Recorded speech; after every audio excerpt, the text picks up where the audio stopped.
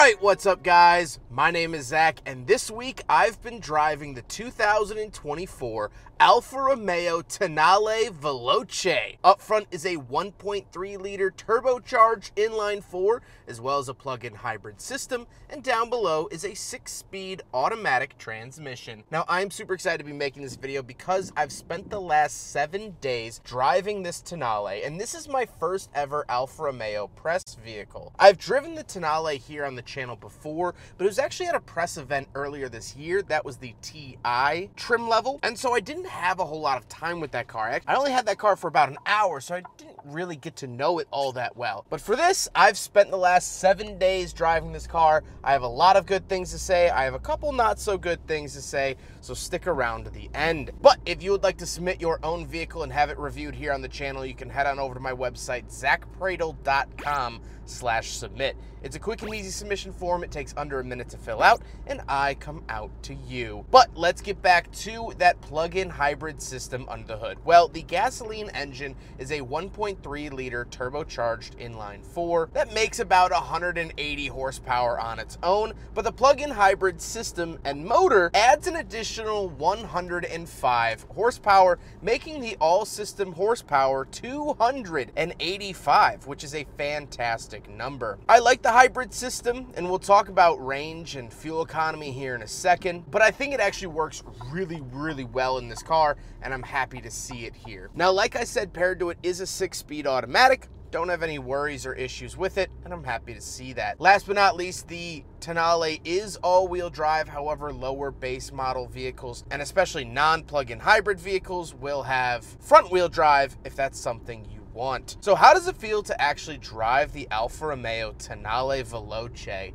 Well, I think it actually has a really nice driving experience. From where I'm sitting, been pleasurable. It's decently quick. It doesn't feel like it's at almost 300 horsepower. Definitely doesn't feel that. It feels more in the upper 100s. But even so, I think the dynamics are nice. The steering is nice. Suspension is a little stiff for an around town vehicle, but Alfa Romeo has always sort of had that sporty personality, so I can't fret too much. Fuel economy and range. So this is a plug-in hybrid vehicle, which allows you to drive on full electricity for around 30 miles, and around town, that's amazing. Charging has been a little bit of a hassle. Now, if you charge at home, this will take about 9 to 10 hours on a standard wall outlet, but if you have a level 2 charger installed, you're looking at about 2.5 hours. Now, it's just shy of most chargers out and about have a 2-hour limit, so if you are doing some shopping, just keep that in mind. You might not get a full charge, but I love the fact that it is a plug-in hybrid. When it is charged up, you're getting around 40 to 50 miles of the gallon. I saw about 45 miles of the gallon average when driving with the electric power helping out, and once that battery's depleted, I've been averaging around 30 miles to the gallon, which is still a pretty good number for modern vehicles. So with that stuff out of the way, let's talk about the interior. Well, in front of me, I have a completely digital gauge cluster, which I like and dislike. Off to the left is the speedometer, and I love that they gave this a sort of old style look. It almost looks straight out of the 1930s or 40s, where Alfa Romeo had certainly one of its heydays. Then we do get a lot of screen customization, which I like too. It does give you a lot of good information if you want it. However, I think the way that you select this is kind of weird, and we'll talk about that in a second, but overall the gauge cluster is fine. On the steering wheel on the left, we have our adaptive cruise options, as well as the start-stop button. This certainly took some getting used to over the week that I had the vehicle. The start-stop button is on the steering wheel for whatever Alfa Romeo reason. This vehicle's platform sister, the Dodge Hornet, does not have the start-stop button here. So something to keep in mind. Off to the right, we do have our volume, skip track, and pages. So this little scroll wheel does multiple things. If it's not selecting anything in the gauge cluster, it's to skip track, which I couldn't find for several days where the skip track button was. But then if you use the 2 squares icon to the left of that and select something on the gauge cluster, then this is used as the selector dial for your different gauge options. Really wish that it was labeled better or just a better system. It felt kind of clunky. The overall steering wheel is very nice, and I love the paddle shifters around the back. They are metal and they feel fantastic. Off to the left, we do have a climate control vent. Then we have our gas cap release, trunk release, headlight switches down below. And moving out of the door, we have 3 levels of memory seats, lock and unlock, power mirrors, and power windows.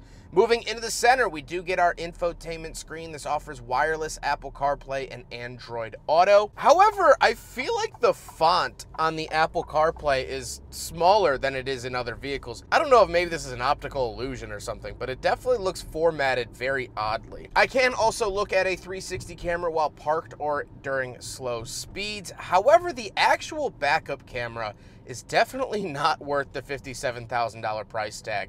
It has very low frame rate, so when you back up at any sort of speed, it gets really choppy and sort of disorienting. However, I can also change the interior lighting, which is something I have loved in my time with the vehicle. And you get 5 different options. And I love the way that they did it. It looks like a very expensive hotel lobby. And that is most certainly a compliment in this case. Down below the infotainment system, we do have 2 climate vents and the hazard switch that are up above the climate controls. I love that this does get physical climate controls. However, the heated seats are ran through the screen, which I don't love, but these climate controls are very nice, very tactile, and they've been wonderful to use. Down below, we have the 12-volt outlet, USB inputs, a wireless charger with the nice Alfa Romeo badge, and then off to the left, we have our drive modes. So we do have the DNA system.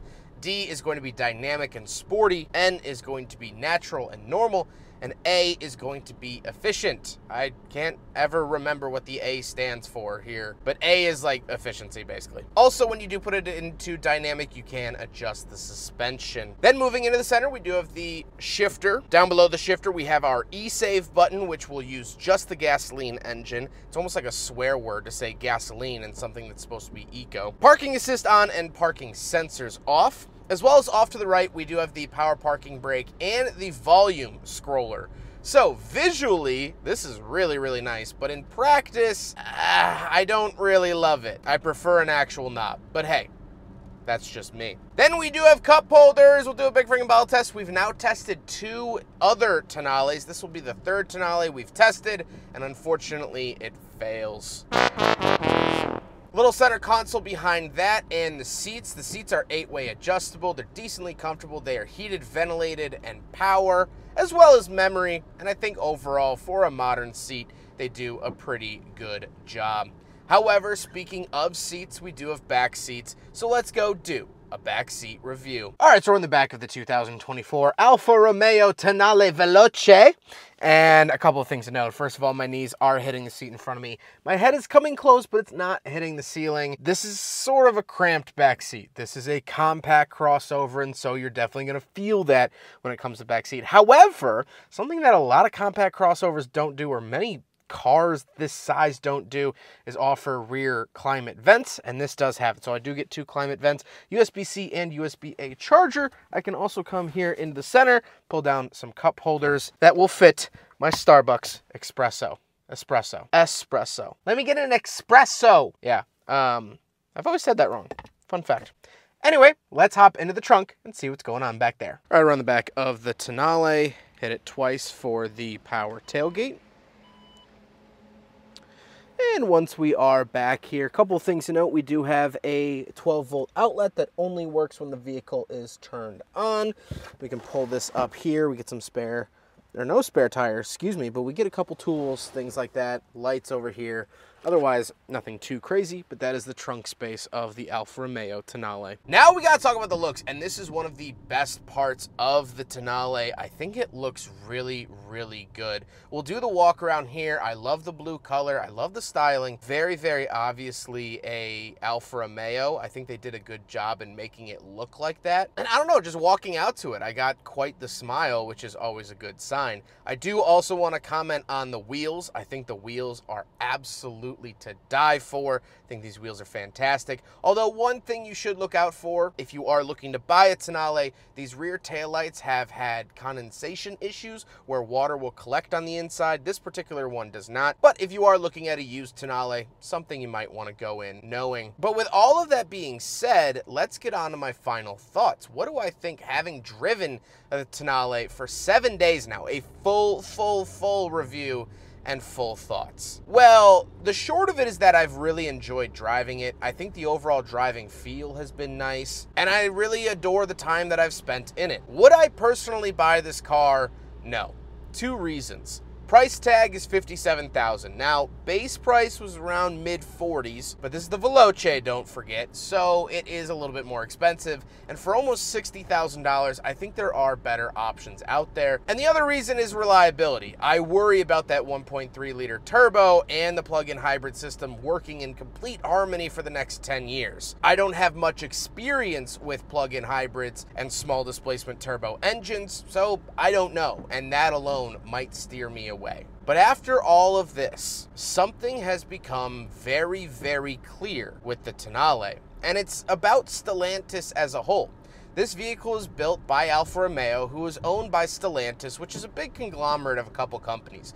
Jeep, Chrysler, Dodge, Ram, Fiat, and Alfa Romeo are the main ones. And so I've come to the conclusion, during my time with this car, that Stellantis doesn't sell cars. Sure, their products have 4 wheels and a propulsion device, but they don't sell cars. Stellantis sells emotions. They sell feelings. Take a look at the Jeep. The Jeep brand feels macho. When you drive a Jeep, you feel as though you can conquer any type of terrain that is thrown your way.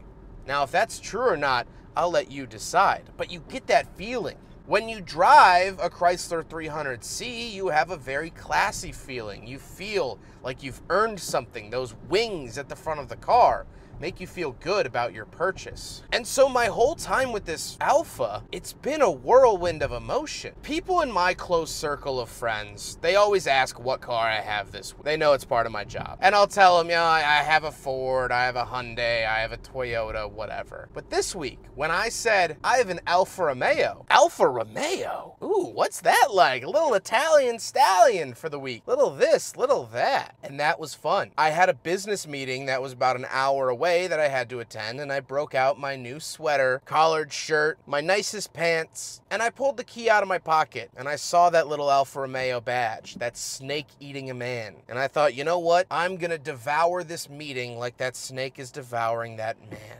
I felt good. Walking to and from the Alfa Romeo, I just felt cool. And then I found another Alfa Romeo to park next to, a Giulia, which I love that car as well. And it just set everything on fire in a very positive way. Set my heart on fire, I should say. And no Tums would take out that blaze. And so would I personally buy this? No, but you can't deny the feelings that Stellantis gives you. Driving a Dodge Challenger Hellcat, a word that most people would scoff at, makes you feel like the man. You feel like Batman driving around in that car. And the Tonale is no different. Stellantis is selling you an emotion, a feeling, and that's something to take home. I hope you guys enjoyed the video. Huge thank you to Alfa Romeo for sending me this vehicle to drive for the last 7 days. They have been wonderful to work with. I've driven like the Pacifica and the Jeep products and all that stuff. Really, really great vehicles. Huge thank you to G. Schmidt for facilitating the cleaning and delivery of this vehicle in this terrible weather.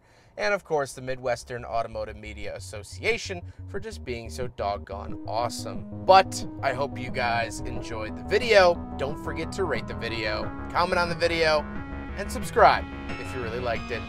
Take care, guys.